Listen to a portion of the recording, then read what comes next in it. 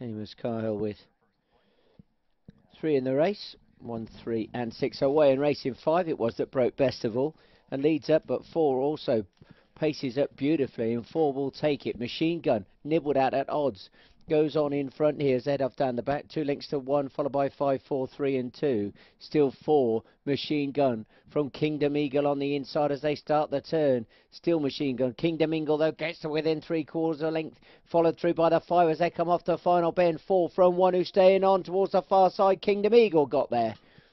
1, 4, 5. Kingdom Eagle goes in. Here's a replay.